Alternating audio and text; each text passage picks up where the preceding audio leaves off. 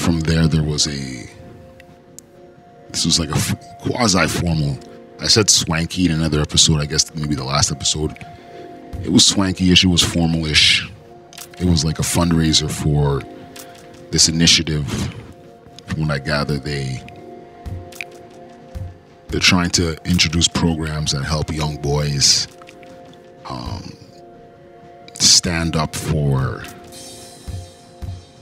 stand up whenever they see violence against women or see violence or sexual harassment in public.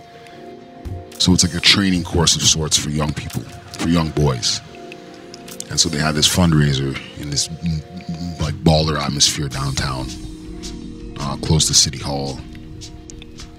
And there was a harpist, well, somebody who was kind of classically trained in a variety of instruments, whether it was like English horn, oboe, recorder, clarinet. And then there was like a dude playing kind of like banjo and string instruments.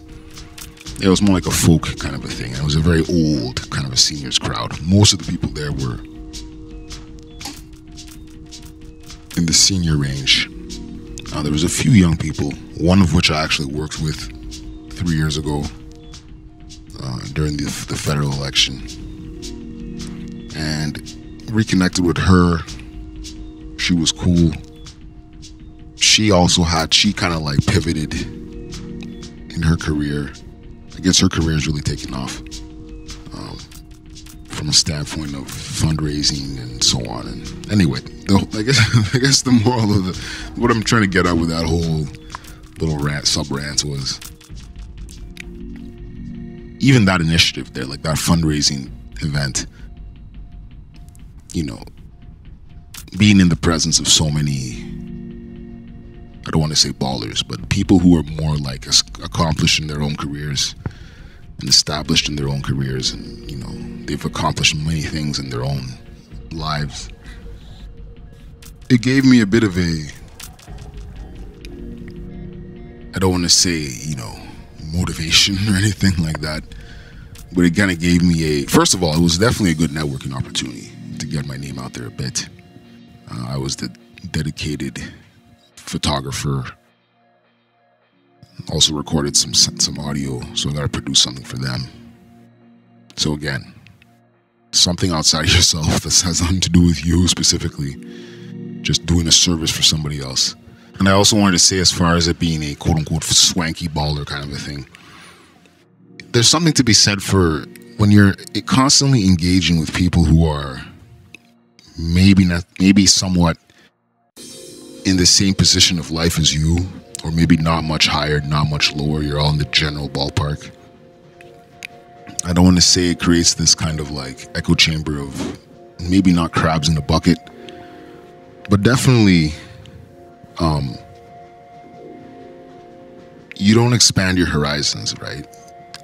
And it has nothing to do with the age specifically. Like even the former quote-unquote colleague or quote-unquote co-worker, seeing them kind of on an upward path, you're like, good. You know what I mean? Like, goddamn, sometimes you hear everybody's story becomes so,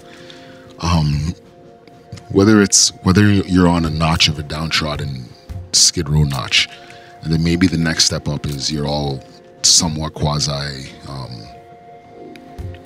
you're trying to legitimize yourselves through menial sub-level, low-level work. So those are the people that you interact with constantly. And you're all kind of like, I mean, maybe it is crabs in the bucket. Maybe it is. Maybe that's what it is. You know, it's a crabs in the bucket kind of a thing. Because what happens when you're dealing with these other higher, quote-unquote higher class people who have way more disposable income. People who don't have to worry about, like, they could be in Peru at the drop of a hat. You know what I mean? You know what I'm saying? Everybody there had this, like, well-traveled, not traveled extensively and so on and so forth. So it makes you kind of think bigger than what you're doing. You know what I mean? You're like, oh, maybe I should think. It's kind of like this. It's like envisioning success, right? Envisioning success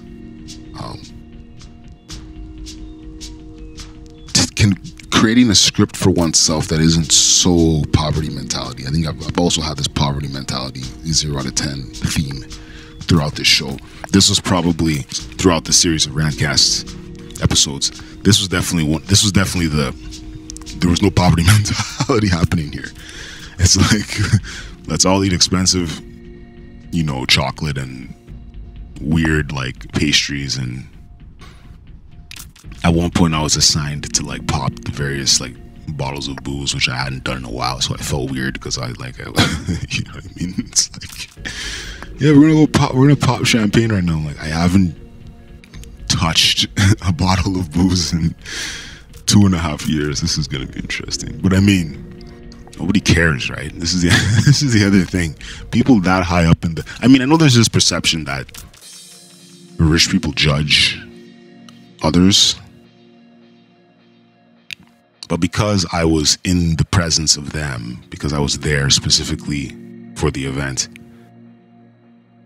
you almost become, I know maybe it's weird to put it like this, but you almost become one of them. You know what I mean? In the same way that you become one of the downtrodden when you're downtrodden. You become Skid Row or fiendish when you're interacting with those people. When you're constantly hanging around people that work out or whatever, that's what you kind of become. When you become, you become a fitness person. When you're hanging around a bunch of musicians and you even have an inkling of musical talent or whatever, that becomes the sort of environment you identify with. You know what I mean? Maybe that's not, maybe I didn't articulate that well, but the point still stands. You hang around successful people, you're gonna eventually envision success, and you're gonna start to think a little bit differently. You know what I mean?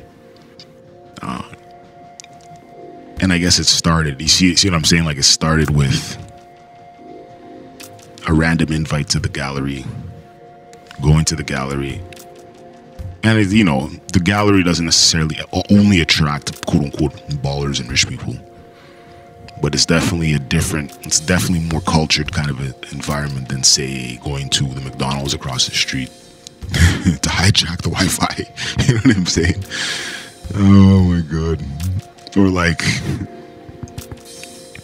going to second, even within the coffee world or the restaurant world, it's like a second cup in McDonald's is very different, very different clientele. You know what I mean? Hanging out at Second Cup is a whole different experience than hanging out at McDonald's. That's the simplest way to put it. You know what I mean? Anyway, am I coming up to the end here? Almost. So I guess some final thoughts on the whole weekend, and then the seniors thing. Like he's senile. The great uncle. He's senile and maybe has dementia now. But at one point he was balling. He's still balling technically. I mean, he might not have what's going on, but his financial situation is the same, technically, theoretically. So again, the weekend of not the post-crisis prevention and then being quasi-catapulted into this other universe and world of successful people or people who are on the road to increased success, maybe rewired a bit of the thinking.